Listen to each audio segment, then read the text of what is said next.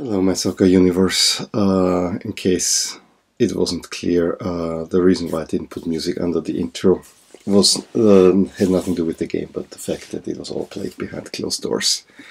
And I have to say, I don't feel like talking too much about any of the games I added on the last game, and not because of results or whatever, but because it's not the right time. To have all these games played when we already have two postponed was not the right thing.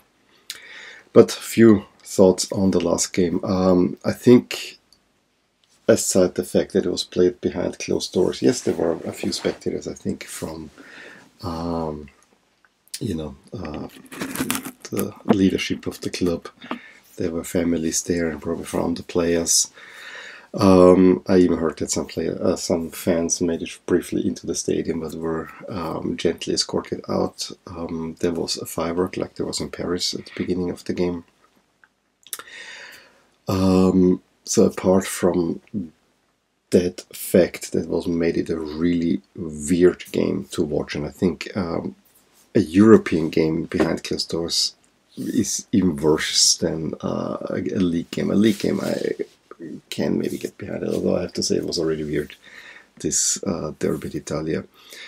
But it was clear from the beginning, and I don't know how much the atmosphere played into that. I don't want to make an excuse about it. That Manchester United, even though they didn't play, I think, what I felt their best squad, also they played a very good squad, were the better team, and they were the exact antidote to the way LASK plays.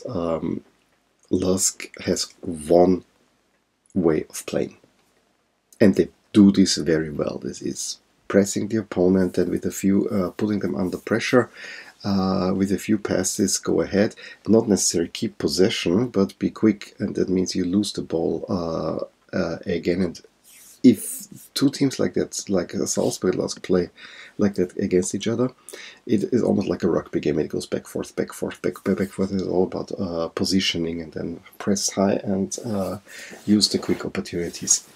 And Manchester United had the exact recipe against it. Keep the ball, and with Bruno Fernandes you have the opportunity to do that. Very skilled players, and so it was only a matter of time. The press also didn't work all the well. You could see that there were the two main defenders were missing. Just didn't gel from the beginning. I do have to say though, they tried. And the final result, 5-0, was probably too high, but they did have two shots on goal. Well, they didn't say there was no shot on goal, but at least there were some shots. But United was by far the better team.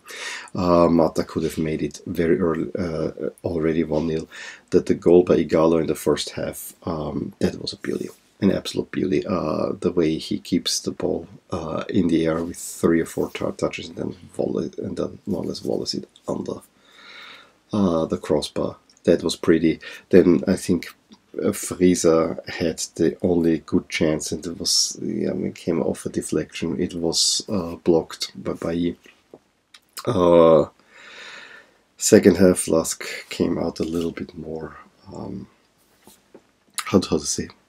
They tried, and then they were quickly caught on a counter attack, where David James in the 56 makes it 2-0. Game is done. Trauner didn't look good at that.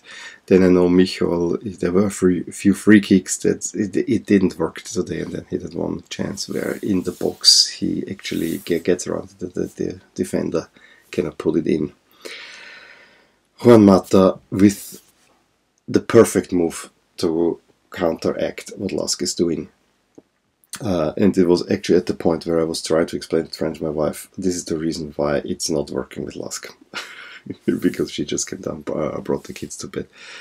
It was just a perfect example. You keep the ball, you kind of delay a little bit, await the press, play it long. Mata makes it 3-0. Then 2 more goals were scored as stoppage time, and especially one by Greenwood, which went post, and in, handled the near post, and then in. And then Schlager made a mistake on Andres Pereira. Yeah. I think those two need to have the 3-0 I would have taken. I'm wearing not the white LASK jersey. I actually, so far I've always been wearing a jersey of a team that has won. I'm wearing LASK black because of the travesty that happened yesterday in Europe, that those games were still played when everything is slowly shutting down as much as possible.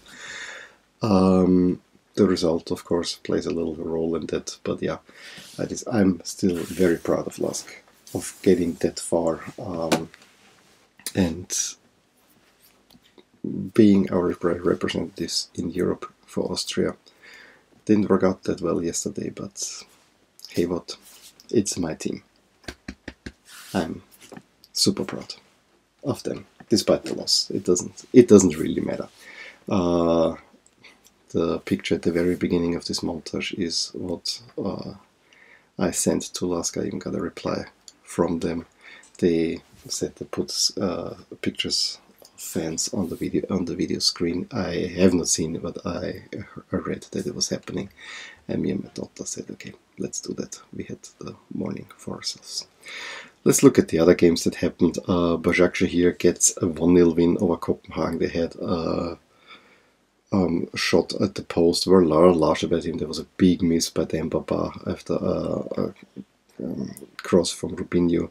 They get a late penalty. The Visca converts, which basically, as you know, there was, or still is, this battle between Turkey and Austria, which with the draw, it was more or less over. That basically, with LASK's loss, this was the top of that. But honestly, I yesterday couldn't care less about all this.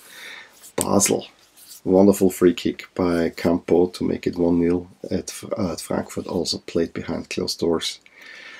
Frankfurt then tries to move up and get goals, and is caught on a counter-attack by Bua after an assist by Campo, and then Frey in the 85th makes it even worse. At that point, LASK and Frankfurt were almost going the same way. LASK just lost a little bit more, but pretty bad loss for Frankfurt, it has to be said. Then in the late games, we had one game behind, not behind LASK, the one game Rangers Leverkusen that was played with spectators, but that Leverkusen dominated most of the time, and Kai Havertz showed his good form. Havertz converts a penalty. Arangis with a nice shot from a distance makes it 2-0. Edmondson pulls one back, and Bailey with a really nice goal makes it 3-1. And now the last two behind closed doors. Wolfsburg was a weird game because there were two penalties missed. First one by Schachter after Moraes had already given Schachter the lead, and then even worse, Weghorst. He with a technique like Kane, but he just slips and the ball goes over the line. Over the goal, Brooks gets the equalizer, but very late Marcos Antonio makes it 2-1. And then Olympiacos Wolves. Wolves didn't even play that, but I was really wondering why is Olympiacos again, Wolves playing in green. It was weird in the sense that Semedo is going to say as a sent-off, because he blocked Diego Jota, who would have been clear on goal. A red card, maybe a little bit harsh, but I think you can give that one. But then it was Olympiacos who actually was the better one, and El Arabi, after Guillem across, makes it 1-0 for Olympiacos, and Pedro Neto gets a little bit late, gets a few minutes later the equalizer, but was not a great game. So yeah, that was the Europa League. I hope that UEFA calls it quits soon, and then we'll see what will happen. It just seemed not right to have these games played yesterday. But hey, let me know your thoughts on all of that. Give me a thumbs up if you enjoyed this video, and subscribe to my channel if you want to see more, and I'll talk to you soon. Bye. Hey there, I hope you enjoyed this video, and if you did, here are some videos and playlists that would be of interest to you too. Also, please consider subscribing to my channel, as it will keep you updated with all things that are rotating in my soccer universe. With that, I wish you a wonderful day. Bye.